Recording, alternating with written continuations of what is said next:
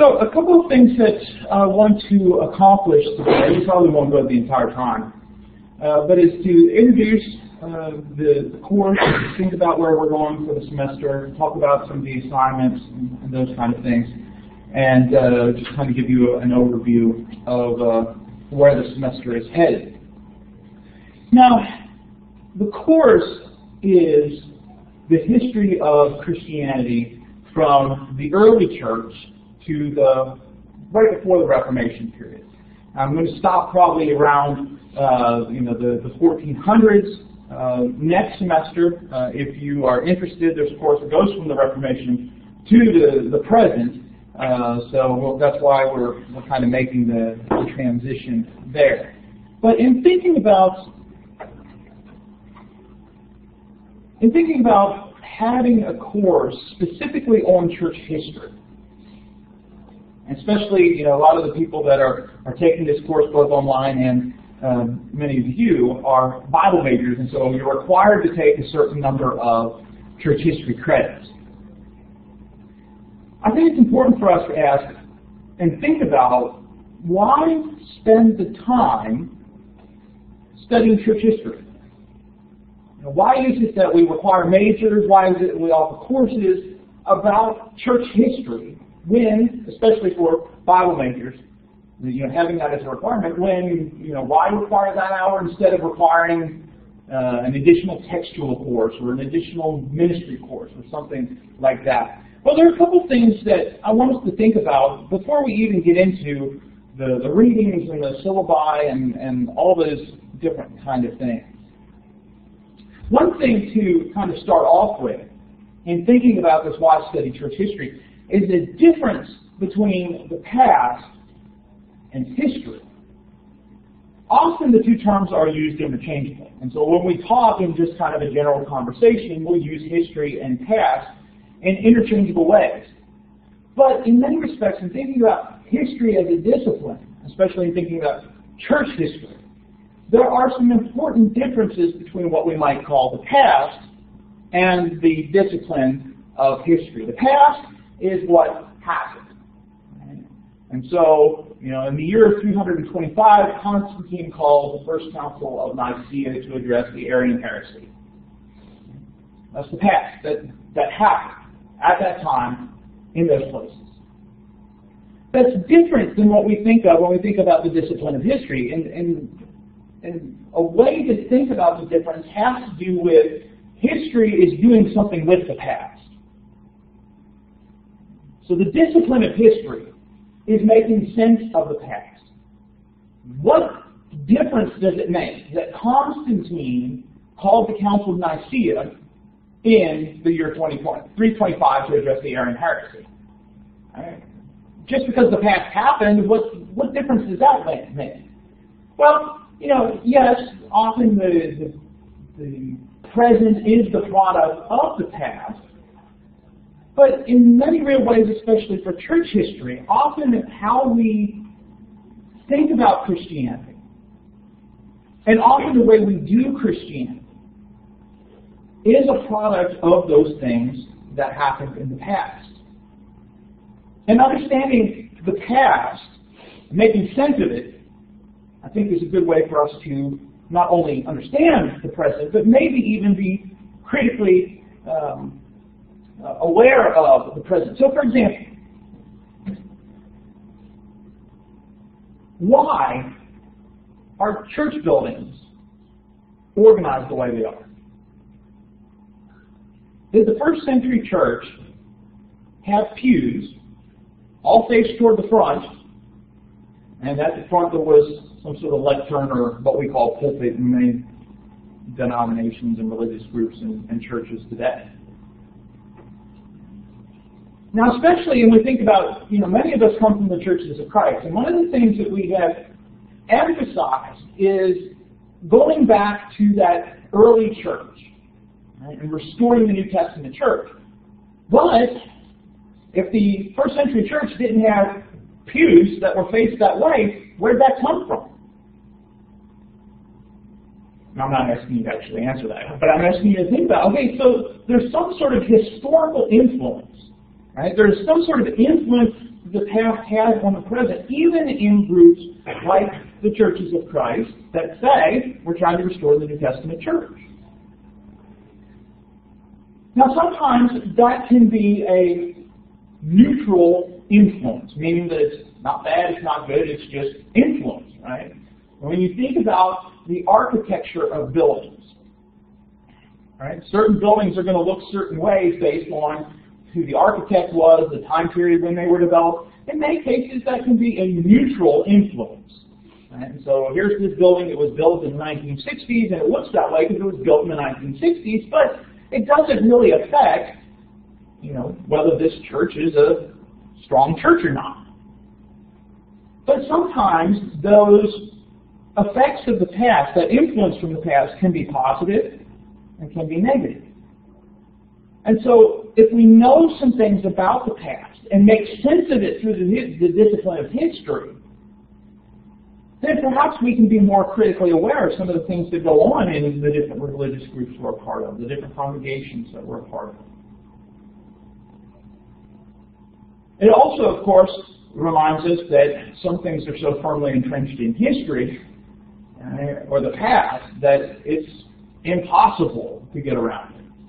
You may have been in a situation where a preacher or a group of elders or a worship leader wanted to make a change to something to do with, the worship order. Right? So some congregations have the Lord's Supper at the end, and some have it in the middle.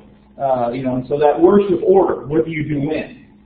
And usually when those first steps of trying to make that change, it's so entrenched that it becomes problematic. But is there really anything scriptural about or not about whether you observe the Lord's Supper at the end of the service or the middle of the service or the beginning of the service?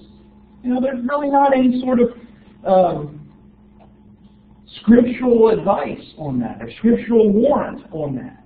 And so, in many respects, we think about all these things that people are so caught up in that are so important and that over the years get to be a part of the identity of a congregation or church.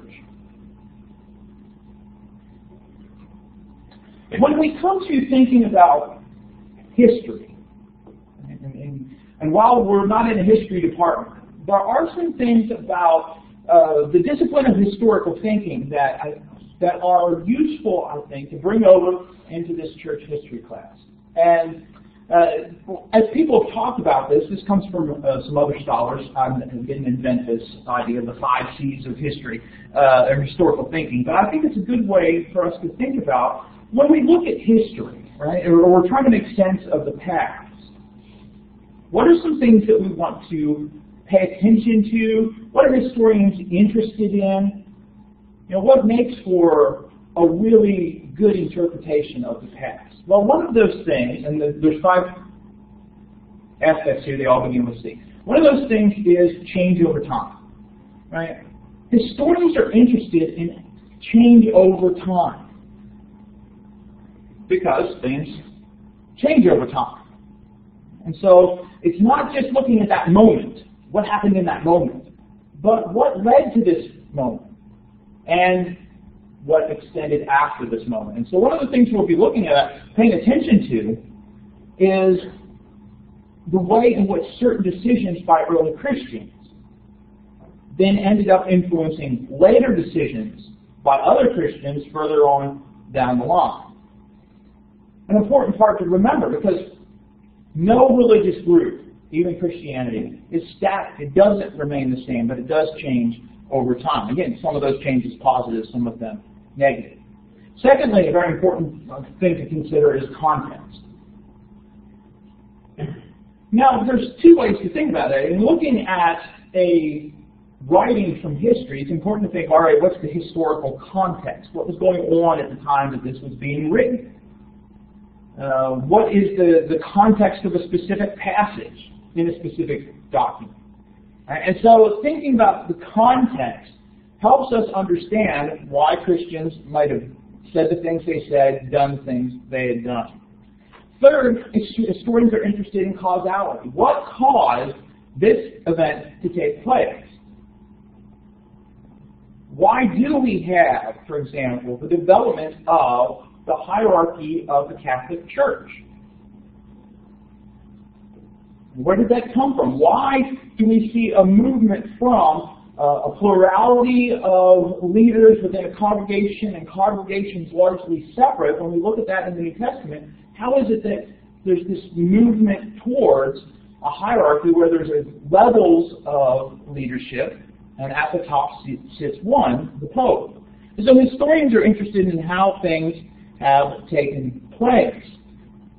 Which means, in causality, they're interested in the actions and decisions and choices of individuals. But on the other hand, you can't get away sometimes from social forces. And social forces, race, class, gender, other cultural changes, are going to influence people. Now that could be something as simple of, you may have seen the list of, how many blank does it take to change a light bulb, and you fill in the Baptist, Methodist, Presbyterian, Church of Christ, right? You've probably seen how many Church of Christ members does it take to change a light bulb? None, because light bulbs aren't mentioned in the New Testament, so they don't use them. Right? And so, right, Baptist, Presbyterian. Right? Well, there's that kind of mentality of there's something larger going on. Why is it they didn't use light bulbs in the New Testament? Light bulbs weren't invented yet, right? And so it's something simple as that helps us understand that sometimes there are other things at work that shape and influence people's views and perceptions. Right? It's something as simple as technology. On the other hand, of course, we can think of other things, right? Today, one of the really big moral issues for a lot of conservative Christians is the issue of abortion. And what should be the Christian's view toward it, with many Christians being pro-life, anti-abortion. But when we look at the New Testament, not much at all is said specifically about abortion. Now, I think we can certainly draw some principles from the New Testament about life and what God views as life, but why doesn't the New Testament talk about abortion, yet it's such a big issue for a lot of Christians today? Was it that abortion didn't exist then? Well, that's not the explanation. Abortion took place then. But how we view abortion today is shaped by a lot of the most recent history related to court cases, related to changes about gender that have taken place in our culture. Right? Things that are larger than just individual choices. Right? And so there are things that exist within human life. Social class, race, gender, economics, all these kinds of things are active in our lives, even though we might not be aware of them. So it's not just our individual choices that we need to pay attention to. We need to understand as well, sometimes there are larger forces working. Ultimately, though, we have to recognize that human life is complex. Now, what does that mean? That means that when we look at the past and actors in the past, just like we are today, we are not simple and describable simply people. Good example of this, not from our time period, but it probably helps us to understand. Thomas Jefferson writes the Declaration of Independence. And in the Declaration of Independence, he declares that all men, in his language, are created equal. Yet, Jefferson also owned slaves. what do you do with that? Because on the one side, he's preaching, in a sense, equality of all individuals, yet on the other hand, in his real lived experience, he is owning people as property, suggesting that in his eyes, not all men are created equal. So we're complex. When we look at the past, people are not always really good heroes and really bad villains. Often, because we're human, we're sinful, you find a lot of people that are a mixture of both. Right? Martin Luther King plagiarized his dissertation. Probably had some affairs. Does that somehow negate the ideals he promoted? Absolutely not. Right? The ideals that he promoted are good ideals independent of what his moral life was like.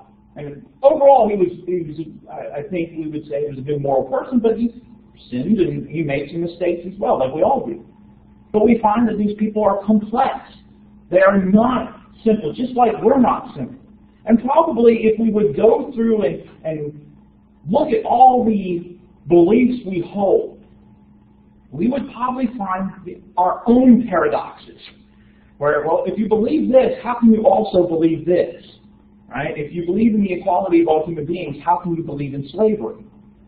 Right? Not that anybody in here or anybody online believes in slavery.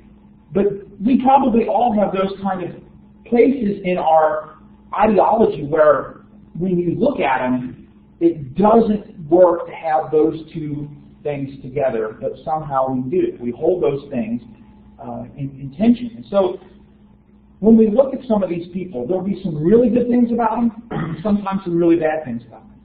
Even as, in the context we're talking about, with Christians. And so human beings are complex. They're not simple individuals. Which brings us now back to the question of why study church history. So what do you think? Why should we study? Why should we study, especially church history or the history of Christianity? Well, there's some passages that's very difficult to understand if you have no historical knowledge at all, like head coverings, for example. Right. And so it helps in one sense to understand that early context, the kind of Greco-Roman context, and understanding the Bible. And so that's a part of that. And we'll spend about 2 classes talking about the Greco-Roman backgrounds. Why else is it important for us to study church history?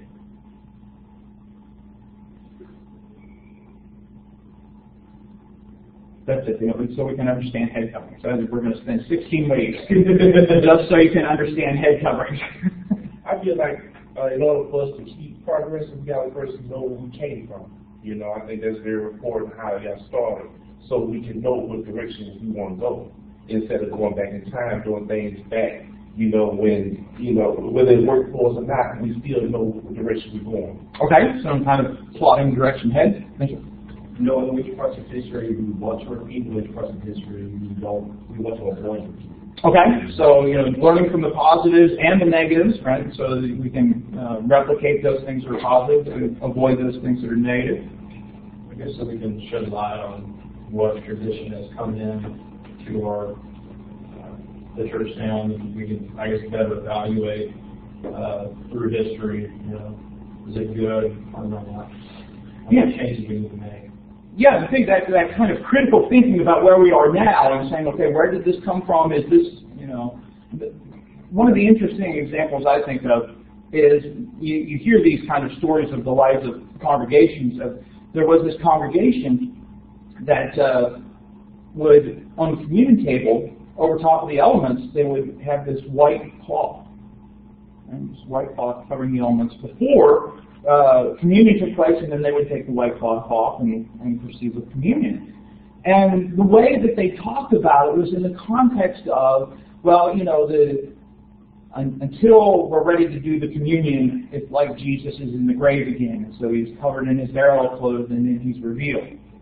That's all well and interesting, but It started actually generations back because you didn't have air conditioning, so you keep the windows open, the flies would come in, and so to make sure it didn't get in the juice and get on the bread, you put the white sheet over everything, right? And so you see, all right, these things kind of build up sometimes. And then we try to explain why. Oh, well, it has to do with the death and resurrection of Jesus. No, it was hygiene. Making sure the flies aren't trampling all over the bread before you eat it. Right? And we'll see some of that, as you go through the textbook. There are several places that Ferguson will say this is evidence of the practice was going on and then the theology was added later. Right? And so kind of thinking about, all right, so we have these developments, what's good, what's bad, where did it come from, and thinking about contemporary uses.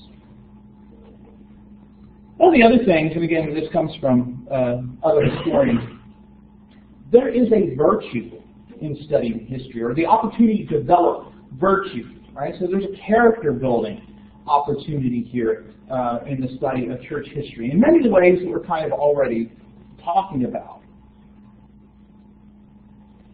Studying history, especially church history, I think encourages humility.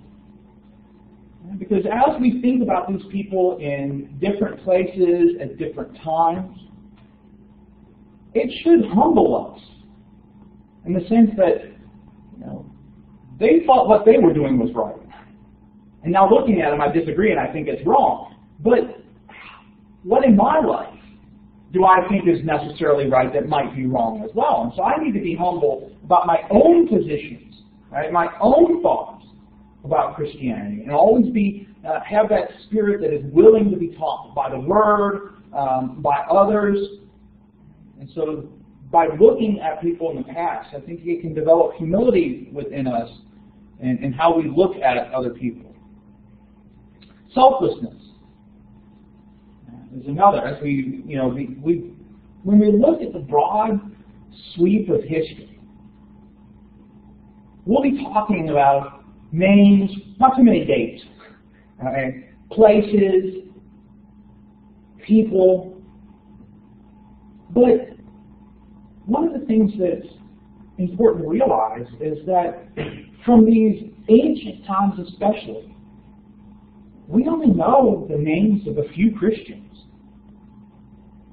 And so when we talk about the Tertullians and the Ignatiuses or would that be Ignatius? What would be the plural of Ignatiuses? I don't know. Anyway, Origen and Justin, all these other people, they're just small representations of the hundreds of thousands, millions of early Christians whose names have been lost, that we know nothing about. Know nothing about their daily lives, know nothing about what they did, who they were. And thinking about, if the Lord would allow history to continue on for another 2,000 years, my name is probably not going to be remembered. Maybe there'll be a dusty copy of my book somewhere in some deep, dark archive. And if somebody happens to come upon it, they might, who's this guy? But when it comes down to it, it should encourage us to think that, along with that humility, I'm really not that important in the grand scheme of history. Does God think I'm important? Yes. Does God think you're important? Yes. Right? So we have individual and value and worth. That's what it is. Individual value and worth to God. But then we also kind of have to see, and then in the end, I'm not that big of a deal. So history kind of reminds us that maybe it shouldn't be so much about me and my things, and it should be about what I can do for others. Right? And so history should be a part of encouraging that kind of characteristic. Hospitality. The study of history, and especially church history, is going to introduce us to some things that you will wonder, because I wonder, and so will you, how could somebody who is a Christian believe that or practice that? But what history reminds us is that we need to charitably listen to people, to understand, even when we disagree. Right? And so that hospitality of letting someone express themselves, even though they're kind of doing it through written word, encourages us to be that kind of people towards others. That doesn't mean we should be one of the people, this relativism. I'm okay, you're okay, and that's all right. I don't think we should have that position. I think there are some things that are true that need to be held on to. But instead of this kind of aggressive, vindictive dialogue that you see, and we're seeing a lot of it in our political sphere right now, history can encourage us to, be more charitable to others, even though we might disagree, even though we might have very strong, firmly held opinions and beliefs. And I believe the Bible is clear about some things. We can still do it in such a way that recognizes the humanity in others, because as we see these people in history, we recognize their humanity. Sometimes they succeeded, sometimes they failed, but being open to hearing, even if we don't agree. Empathy, kind of putting ourselves in the shoes of those people, thinking about what would it have been like for someone in the past, right? Somebody, in the Middle Ages, for example. Thinking about the opportunities we have to examine God's Word are immensely larger than what they did in the Middle Ages. The fact that we can carry it with us, the fact that we can have so many different versions in words we can read and understand easily. But then when we understand, okay, here is, the Middle Ages and they believed in these things. Those are crazy ideas. Why didn't they just turn into this passage and understand that this teaching is wrong? Well, they didn't have that opportunity. And so, kind of empathizing, understanding and putting yourselves in those shoes of those people. But then also, I think that encourages us in our contemporary society as we interact with people, to have that empathy as well. So let's now turn to the nuts and bolts of the course and thinking about what we're going to be doing over the next 16 weeks. In 16 weeks, it is going to be a challenge to cover 14 centuries worth of church history. I teach survey of church history, which is the entirety from the first century to the 21st century. And that's difficult. Well, it's still difficult even though we're looking at a smaller chunk. And so we're not going to be able to spend a lot of time in any one particular period where we can really get into depth about some of these things. But instead, we're going to try and, that kind of 10,000 level plane flight, right, over this period of time. Seeing the things that were maybe made the most impact, but not getting too deep in any one particular area. We'll be looking at people, but we'll also be looking at movements and developments, beliefs, practices, political changes, cultural changes, all of those kind of things. But ultimately, I hope that through some of these assignments, it will encourage you to think critically about maybe your own faith, the faith of the congregation, or the life of the congregation that you're a part of, and thinking about, okay, I can see how this is a product of these things that we talked about in class, and some of those better understanding types of things. Essentially, we'll be moving through 5 different periods. And so that's kind of the overall, we'll be moving these kind of chunks. Next week on Tuesday, Lord willing, and Thursday, we'll be looking at backgrounds to Christianity. Thinking about the Roman, Greek, and to some extent the Jewish context out of which Christianity develops. And then also kind of thinking about what are some things that are like important philosophies that will later affect Christianity, from the Greeks, for example. Then we'll move into the second chunk, which is the first 4 centuries. Although there's a lot of change that takes place between the time of Jesus and the year 300, there is a way in which there is a significant change that happens in that 4th century that shapes everything afterwards. And so we'll kind of use that as a boundary marker for that first or for that second block. Right? So the 1st century through the 4th. Then we'll move to the early Middle Ages, so about the year 400 or so to about the year 800 is where we'll cap it off. And then from about 800 to 1200 will be the later Middle Ages. 1200 to 1500 or so will be the pre-Reformation period, right? So some of the changes that will take place. You know, in this section we'll get into the Renaissance and some of the things that the Renaissance brought about, but also led to the Reformation. So we'll kind of end with pointing towards this idea of, you know, some significant changes are getting ready to take place, but here are the, you know, the setting of the stage, so to speak, is where we'll end up.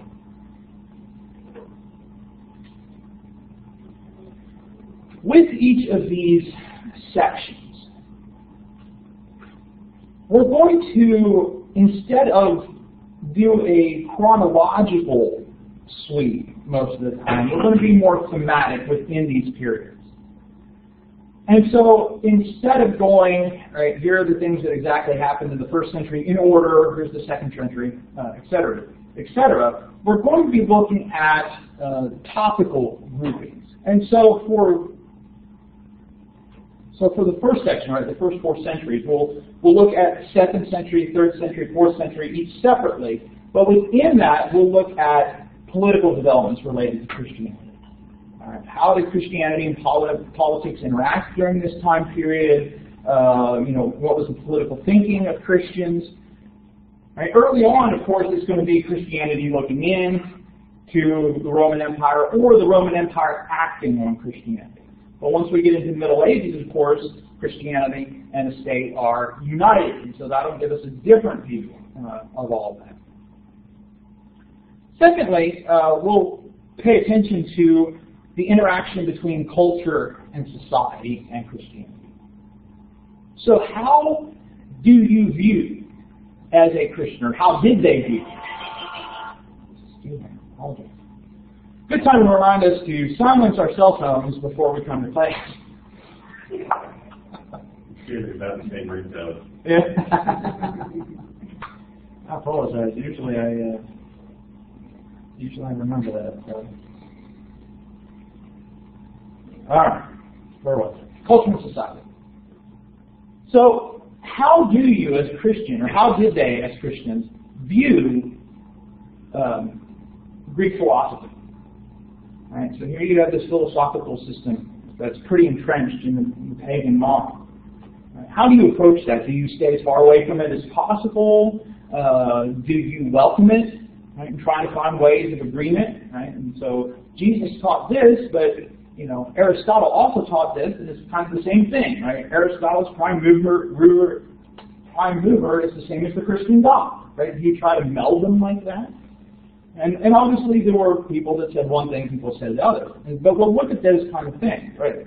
Especially as Christianity becomes a part of the state, the Roman Empire. Right? What's the relationship between church and state? Right? These are the kind of things we'll be looking at in that culture and society section. The third part of those blocks will be looking at doctrine and doctrinal developments. What new doctrines developed? What ways did Christians change some doctrines? Or what doctrines became extremely important during this period that may not have been emphasized as much before? And then finally, practice.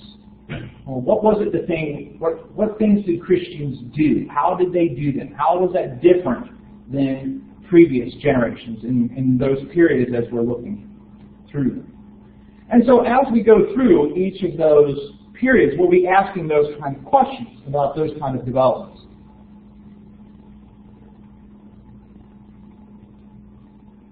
And then sometimes we'll be talking about geographic spread. Sometimes it's not really vital to talk about that, and so it'll depend on the period. But those first four are the ones we'll spend a lot of time about. There are 2 textbooks required for the class. You will want to get them as soon as possible. This is the first time I'm using this one, Everett Ferguson's Church History from Christ to the Pre-Reformation. This is the 2nd edition.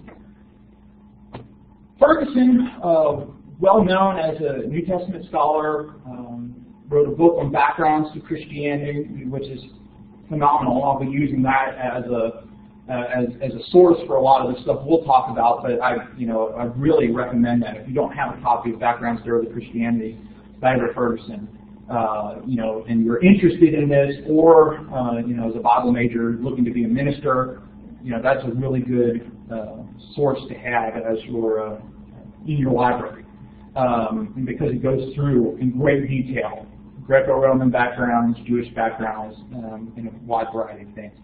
But also, in this case, providing us some history, right? Providing us broader than the backgrounds. And so, going through it, it's very readable. He tries not to get bogged down with too much, very specific language, or if he does, he tries to explain it. So hopefully you'll find this an interesting read. We'll talk more about assignments based on that. The 2nd textbook is much smaller. All right, it's very thin.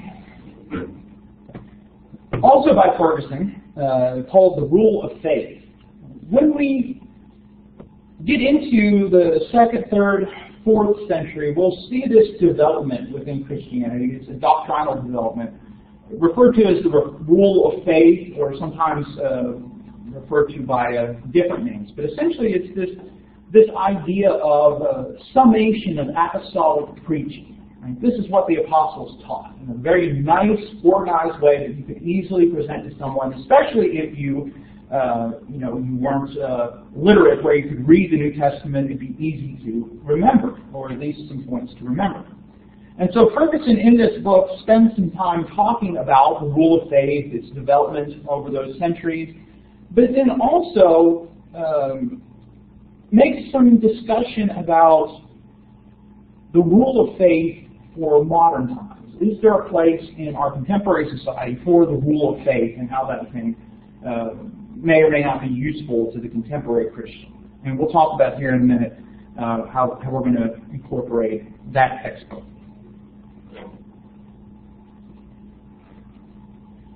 Of course, a lot of what we're talking about coming from the syllabus at this point, the syllabus available on Blackboard. We're going to hit a lot of the highlights, but I would encourage you to spend some time looking at that, refreshing your mind about some of the things we'll talk about here. And then, of course, as we go through the semester, referring to it frequently. But in every class, of course, you will have this section in the syllabus referred to as the course objectives section, which is simply a statement of, at the end of this course, there are some things that I want you to know, some things I want you to do, some things that I want you to value. Well, it's these things. Right? At the end of the course, I want you to be able to talk about some people. Right? And so if Ignatius ever comes up in a conversation, you know who they're talking about. Right?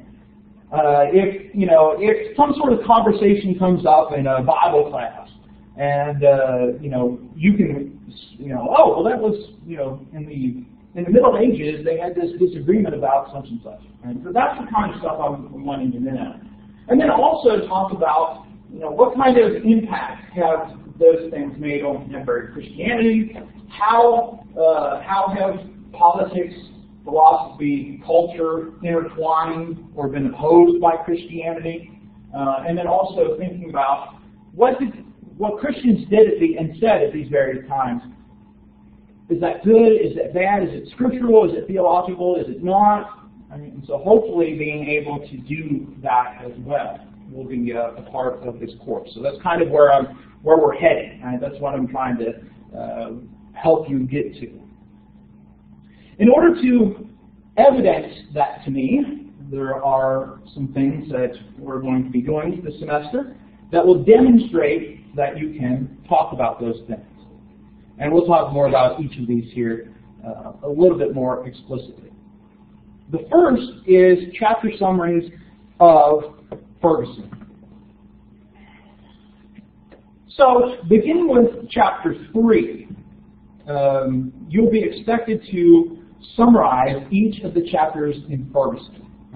I'll give you more guidelines as to what I'm looking for, etc. I'll provide you with an example. Right? Instead of doing reading quizzes, I mean, the other option I could do reading quizzes, but I decided I wanted to do chapter summaries because I want you to kind of engage this more fully. The chapter summaries will be due before each of the major exams.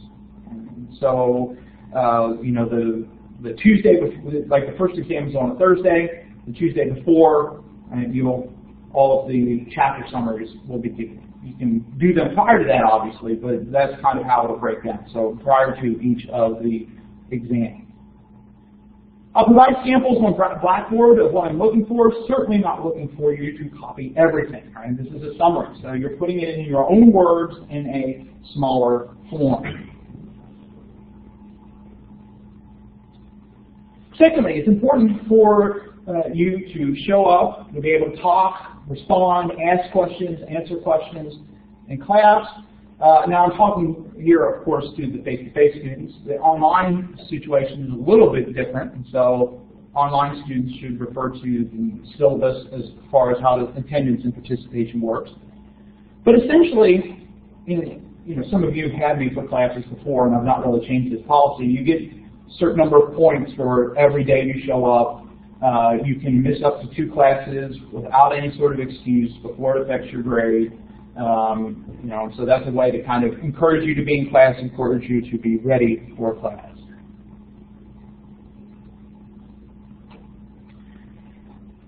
For the rule of faith, what I'm going to ask you to do with that is to develop a reflection essay, which is due toward the end of the semester. In the reflection essay, and I'll provide you more guidelines as we get closer, you're going to be asked to summarize first, what's his argument? What's he trying to claim? And what's the evidence or what's the reasoning he uses to make that claim? Right? Especially in the context of, is he saying we should adopt the rule of faith or we shouldn't? Right? This is for some time or this is for all time. And then also for you to reflect on that in your own view. Do you agree with him? Do you disagree with him? Why? How can the rule of faith be useful? Or how could it not be useful? Or if we adopt this view, then that would lead us to X, Y, Z. Right? So this kind of critical reflection on what Ferguson is claiming. Again, more guidelines will be given later. There will also be additional writing assignments throughout the semester. I'm going this route instead of having to do a research paper. Right? And so these smaller types of writing assignments instead of that one huge big one. What I'm going to ask you to do is read some primary source material from Christians from this time period. We'll try to line them up so that, as they're due, it's somebody we've just talked about or something we've just talked about. These writings will be available online. There is a website known as the Christian Classics Ethereal Library, ccel.org, that is a storehouse for all sorts of writings from Christians from the earliest times, even up until the 1700s, 1800s, even some in the 1900s. So you don't have another book to buy. You'll be accessing them for free online. And doing a similar type of thing. It's kind of a reflection on what's this person saying? And is there anything here that this person's saying that is useful for contemporary Christianity? Right? Or what do you think about this view? Right? Do you agree with it? Do you disagree with it? Why? Right? And so again, primary sources, providing a little bit of a summary, and then that analytical component of what do you think about it, right? Don't just tell me what they said. I want to see that, but then I also want to see what you think about what they said. There will be an opportunity for you to submit 6 of those essays. You only have to do 5. So if you don't want to, I guess in a sense you don't have to do any of them, but if you want to pass the class, If you want to get the most points possible, you should do 5 of them. And whichever 5 you choose. But if you do that 6th one, I will take the 5 best and then add additional points to your final grade. So there is a benefit to doing all 6 of them. But as far as, if you do 5 of them, it's not going to hurt you.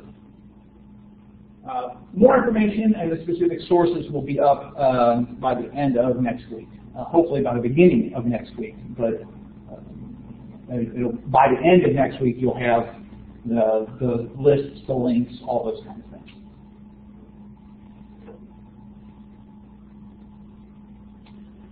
There will be 3 exams in the course, 2 unit exams and a final. The dates for the unit exams are September 15th and October 20th. Again, prior to those dates, the summaries of those chapters will be due.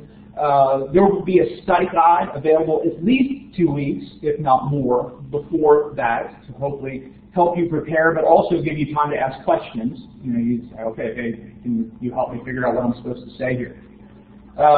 The exams, and again, several of you have had me before, and so it's very similar in the sense that there'll be some multiple choice and short answer, and there'll be a relatively brief essay question, and long paragraph, right? I'm not talking pages, but an essay question there as well. And again, all that information will be on the study guide. The final exam is on December 6th. So we're already thinking, all right, there it is. That's the date we're shooting for. It will be comprehensive in one sense, but not totally comprehensive. Right? So the comprehensive part will be larger themes, larger developments. And it'll be it'll be focused on an essay question that asks you to pull some things together, where it won't be like, which of the following demonstrates the Chalcedonian opinion of the unity of Christ. Hopefully you'll know what that means when that exam comes up. But it'll be comprehensive in that it'll ask you to kind of trace the development of thinking about Jesus and the nature of Jesus, which is one thing we'll see a lot about. Right? How can Jesus be both God and human? Be a little bit longer. There'll be a study guide as well for that. We'll say much more as we get closer to each of those dates.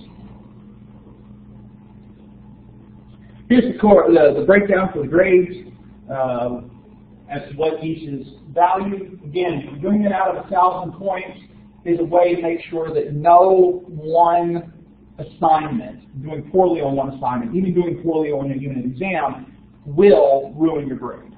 Right? And so it kind of balances out the risk a little bit. But if you don't submit the chapter summaries, you don't show up to class, you do poorly on the exam, it's going to add up.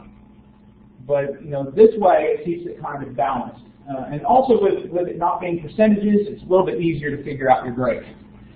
Instead of trying to say, okay, the quizzes are worth 40%, but the test is worth 30%, and so the addition and subtraction are a little bit easier. Especially as you're thinking about, okay, what am I trying to get for? Usually this becomes an issue like the week before the final. What do I need to get on the final in order to? But that way, at any point during the semester, you can kind of figure out where you are and how you're doing. By all means, if at any point in the semester you have a question about that, come talk to me. Let's sit down and think about, okay, where are you now? What do you need to do to improve? We talked about attendance already. 4 points a day. You can miss up to 2 unexcused. I don't need to know where you are. You don't need to explain it to me. If there's an excused absence, talk to me about that. If you do miss that 8th class, you could end up with an FA in the course, right? So, showing up is important there. And again, for those of you that are online, you'll want to check out the syllabus for how it's slightly different for the online students. Makeup work.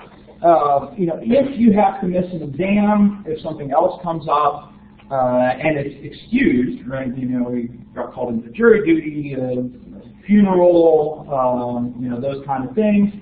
get with me. Let me know as soon as possible. That way we can make adjustments, make sure that we have the opportunity to make that up in a timely manner. And I don't have a problem with you using, now this is more, for those that are online, I'm not going to see them if they're texting and all that kind of stuff. I would say, still not to be distracted while you're watching the videos.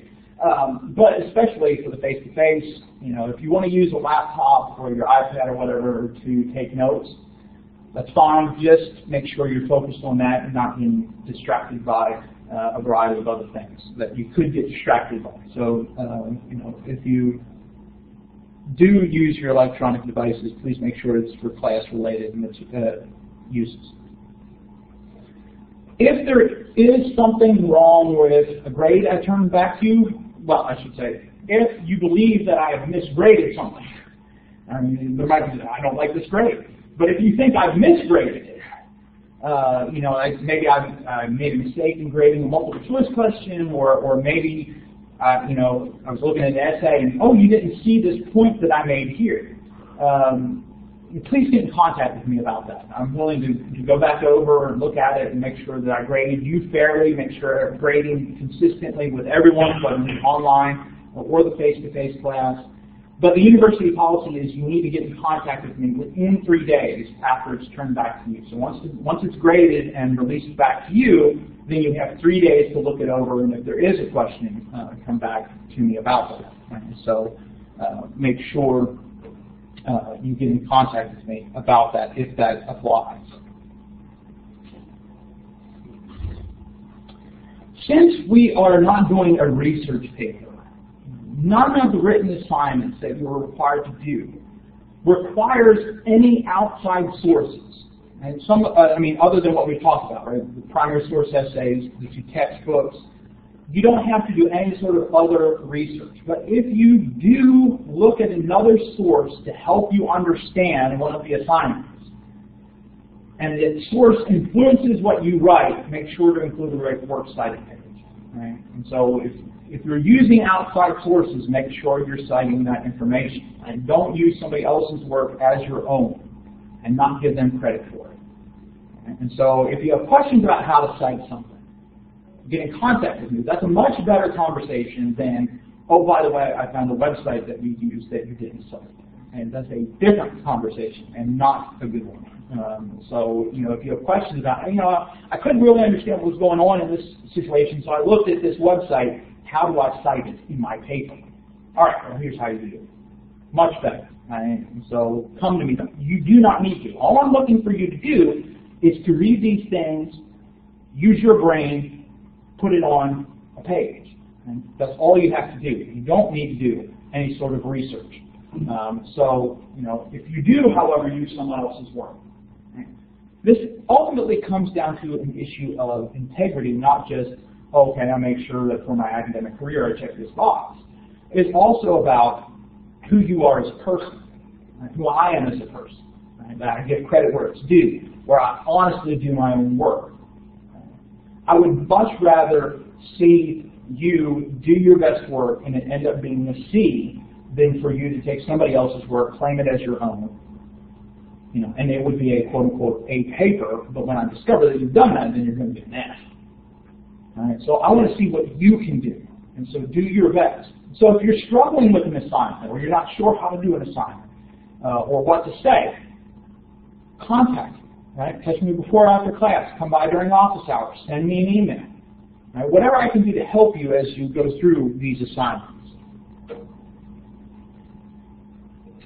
If you need any sort of academic accommodations because of a documented learning disability, make sure to contact Project T. And if this applies to you, you probably already know that, and so you've probably already done that. But if you haven't, make sure to do that so that they can get the information to me as soon as possible, so we make the accommodations that you need. My office hours this semester are 10:40 to 2, Mondays and Wednesdays, 8:30 to 9:45 on Tuesdays and Thursdays. I'm also in my office a lot of other times as well. So if you have class during those times, you work during those times, and need some other time let me know. We can make arrangements. If it's something that is simple and can be handled by email, feel free to email me. I try to respond to emails within 24 hours.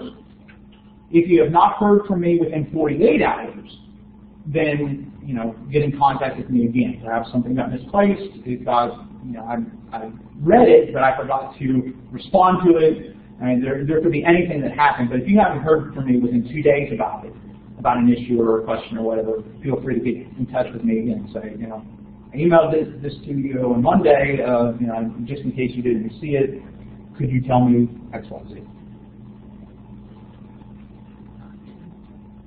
What questions do you have? I've thrown a lot at you and didn't really pause as I intended to. Again, we'll say more about the exams and these writing assignments as we get closer to time. Again, several of you have had me in other classes, and it's probably similar to some other assignments you've had there. I think I missed, what are the 5 essays on? I will provide on Blackboard links to the writings, sections of the writings of some of these early Christians. Okay. And so you just click on the link, and it'll tell you, read these 5 paragraphs, 10 paragraphs, whatever. Other questions? All right, if not, we'll go ahead and end there today, and we'll pick up again on Tuesday looking at the backgrounds of Christianity.